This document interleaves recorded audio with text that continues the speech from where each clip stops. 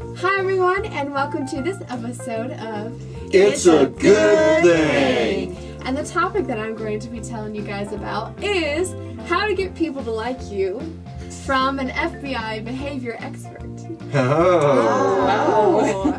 So as I'm reading this article, it's really interesting, but it says one of the most important things to do with anyone that you meet is seek someone else's thoughts and opinions without judging them. So that is the FBI's expert's #1 thing, which I think is very, very interesting because of today's culture, especially, is something as you don't believe the same as I do, you're a horrible human being and should be stopped. So yeah, pretty much the exact opposite of what basically the exact opposite of what our culture's tendency is. No wonder people don't like America. So I was thinking, well, but what if I'm talking with someone that believes completely different than what I do? And so how should I react? And it provided. Okay, so it says, what should you do when people start spouting crazy talk? And the guy's name is Robin, and he said, what I prefer to try to do is as soon as I hear something that I don't necessarily agree with or understand, instead of judging it like you suck, is my first reaction is, oh, that's really fascinating. I never heard of it quite that way. Help me understand. How did you come up with that?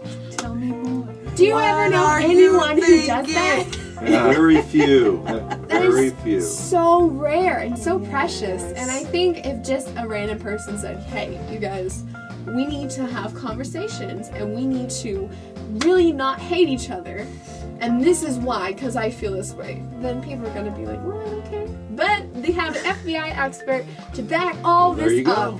So, some of the world's foremost personality experts always encourage conversations. When they're coaching you on how to have better conversations, they encourage those conversations to be about the other person. And I've heard that many times before. That's right in line and makes me feel like this guy's got some cred. Well, what else does he say, Jess? Okay, let's see. Studies show that people get more pleasure from talking about themselves than they do from food or money. So that goes back to what you're saying, James. Just when you're asking people questions about themselves, they feel good. Yeah.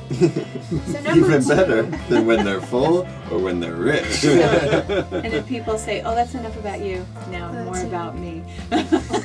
Now enough about me. What do you think about me? Yeah, there you go.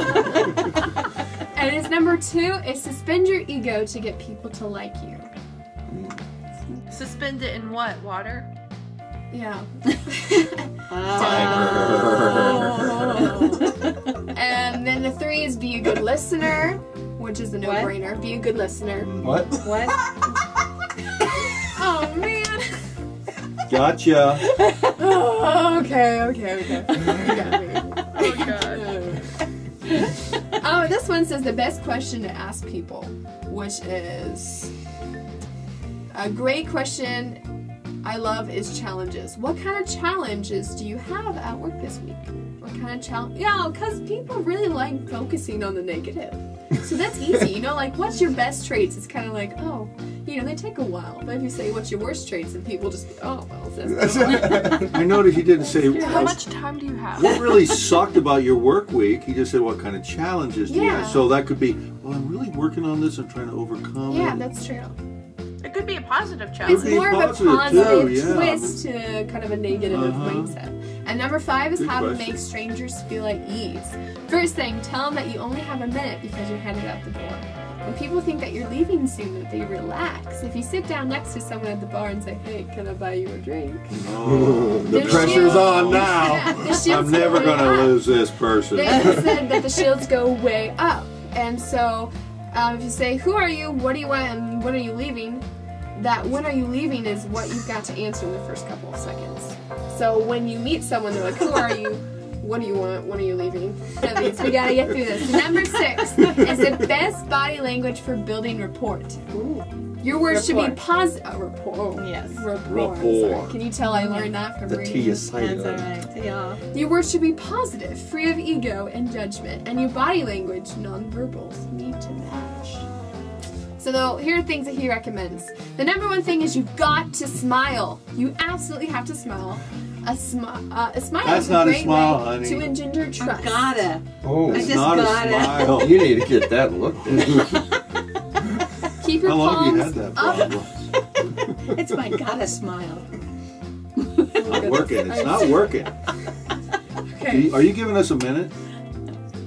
All right. Another thing you all have to do is keep your palms up when you're talking, as opposed to palms down. That says, I'm hearing what you're saying. I'm open to what your ideas are. And I don't know what's going on. What if you have one up and one down? That means Confused. Are you I could. Are you finished meditating yet? I think this actually, I could be wrong and somebody could correct me on this, but I think this means dead or die in sign language. Ooh. I think, I'm not sure. Does this means raised to life? Well, the point is die to yourself to engage the other person's self. Yeah. That's the point. So how Psychologists long do you have to keep everywhere. doing Yes. Yeah. Okay. Number 7 is how to deal with someone you don't trust. that? So that's it? Just smile and keep your palms Yeah. Well, That's it. Hey, but Some of basic point is have your words match your actions. yes. All right. Not The like number that, 7 honey. Not like that. is don't be hostile, but be direct. Ask them what they want. What are their goals in this interaction? What? You don't actually, I don't think it'd actually say, what are your goals with this conversation? Hi, I've never met you before. What do you want out of this interaction? For you to leave. Hi. It's okay, I What only do you got a want out of minute this anyway. interaction? 2 big takeaways for me is, hey, smile. And forget the palm thing, but ask questions. That's a really good one. Smile, ask questions. Don't come across as the expert judger. Let me ask you a question. When you were in Taiwan, did you find that the Taiwanese culture was very different than the American culture in this respect? If so, how? Well, a lot of Taiwan is really based around media and cell phones. So if we go out to eat on dinner, it's Oh my it's gosh. always cell phone. So there wasn't that much interaction. That's so good. Yeah. Children, do not try that at home. Isn't that considered the palms up though? Oh, there you Let's go. palms up. There you go. All right. Can't do it palms down. Okay. Well, guys, thanks again for tuning in to another episode. We hope you found it informative, fascinating, and entertaining. Body language. This episode is brought to you by Palms Up. Palms up. Bye. Bye.